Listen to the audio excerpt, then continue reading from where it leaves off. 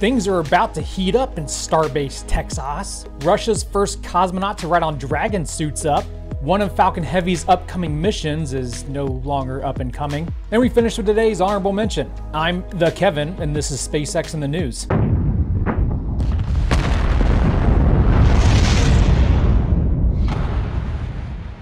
Starship booster static fires are so close you can taste it. They taste like burning. Over the weekend, work was being done under Booster 7 down at the Orbital launch site.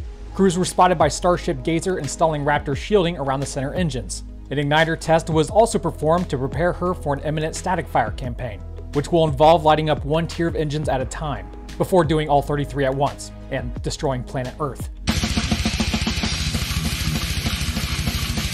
And that could begin this week. A Marine Safety Information Bulletin was released by the Coast Guard, informing ships to avoid the waters off the coast of Brownsville from 10 a.m. to 10 p.m. local time Monday through Thursday. But there's always a chance we won't see any flamage and that there's a long list of prerequisites that need to be checked off, like the one performed last night, leaving static fires susceptible to delays if things don't go according to plan. However, road closures are still active at this time. Meanwhile, Starship 24's Raptor vacuum engines were seen by Lab Padre on Sunday, entering the high bay for installation. Concerning Dragon news, Russia's first cosmonaut expected to ride in SpaceX's capsule with Crew 5, Anna Kinkina, left for the United States on Saturday to prepare for her flight to the International Space Station. As part of a week-long training at SpaceX, Anna will get to know her spacesuit, which includes fitting it, and will take part in lectures on the latest changes in the operation of some systems of the Crew Dragon spacecraft. The launch of Crew 5 is currently scheduled for September 1st, 2022.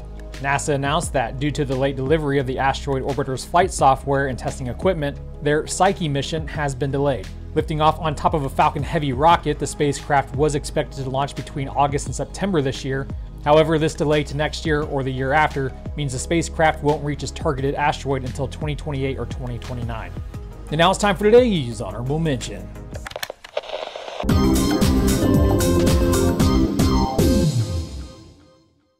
Just hours ago, Rocket Lab launched their heaviest payload yet, a lunar CubeSat for NASA called Capstone.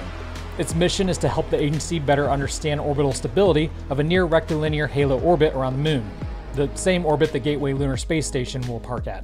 This was the first time Rocket Lab used the new Photon Kickstage Hypergolic Hypercurie engine, which will perform a number of burns over the next 6 days to get the vehicle on a lunar trajectory. The CubeSat will then be deployed for its 4.5-month trip to the moon. That's all for today. Thanks for showing up. Over the past several months, I have received requests from some of you to release some patriotic merch in our store. So I'm happy to inform you that our first in our patriotic line is now available. I thought it would be appropriate to begin with a classic for you rebels. And to be honest, I always wanted a Gaston flag shirt for myself. Order yours today using the link in the description below, and then stand by for more patriotic merch that will be released soon. Have a phenomenal weekend, you space pirate patriots, and until next time, Godspeed.